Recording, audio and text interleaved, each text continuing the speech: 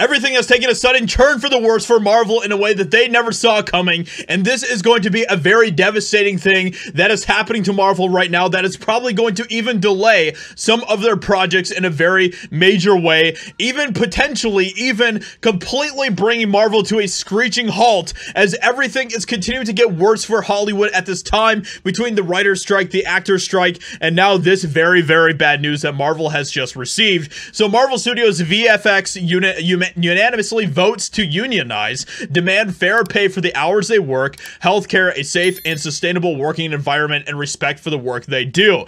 Now, what is going to happen with all of this? Well, it's very possible that they might strike. They might actually strike against Marvel if they do not get what they are asking for.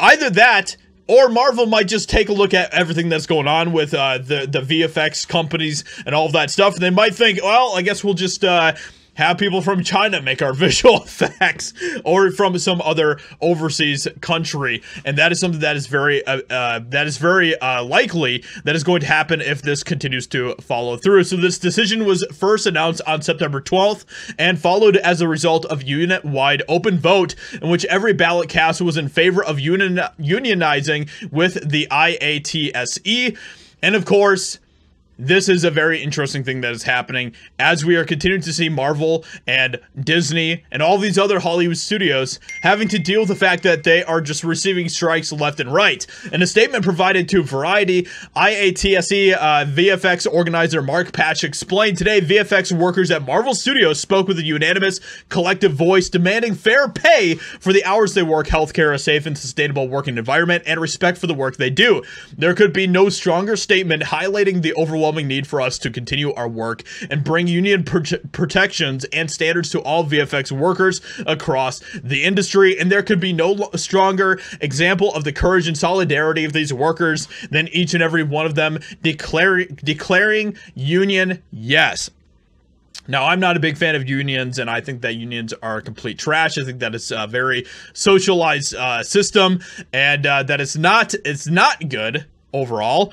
But I can understand where a lot of these VFX artists are also coming from, because we know that they have been put through the ringer when it comes to all of the insanity that is going on, and how the reason why we continue to get absolutely terrible effects from Marvel is because exactly this. They're being put through hell to try to put out all of these projects, and we know that Marvel continues to expand. They continue to have more and more projects on their plate, and because of that, it's just continuing to stress out the workers more and more. We also see the same thing happening in the video game industry as well. We hear this all the time coming from game developers and everything else, where they are just stressed to the max at all times, working ungodly hours to try to put out games because of a deadline.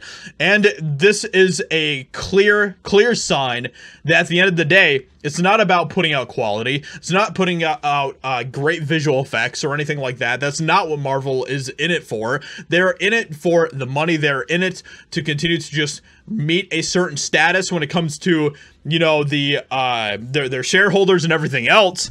And because of that, we're continuing to get crappy visual effects. I mean, this was a prime example of that. MODOK from the recent Ant-Man film, which was a horrendous film. I can tell you why, because I worked on the movie. In the past couple of years, it seems like there's been an increase in the amount of complaints about bad CGI in superhero movies. And there's a good reason for this.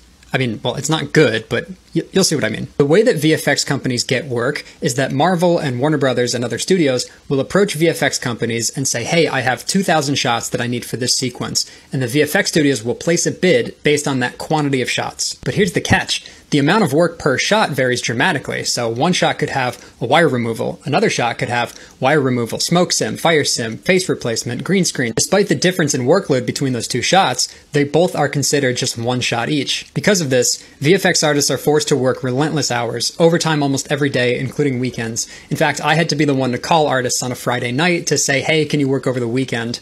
Which is part of the reason why I left after 3 months. But here's the kicker. If these VFX companies aren't meeting the unrealistic expectations that these studios are setting, they risk losing out on future contracts. And there's only so many studios that are making superhero movies anymore. Which means the VFX companies have to bend over backwards to hit these insane deadlines from these Hollywood studios. Only thing they care about is pleasing their shareholders on the next earnings call.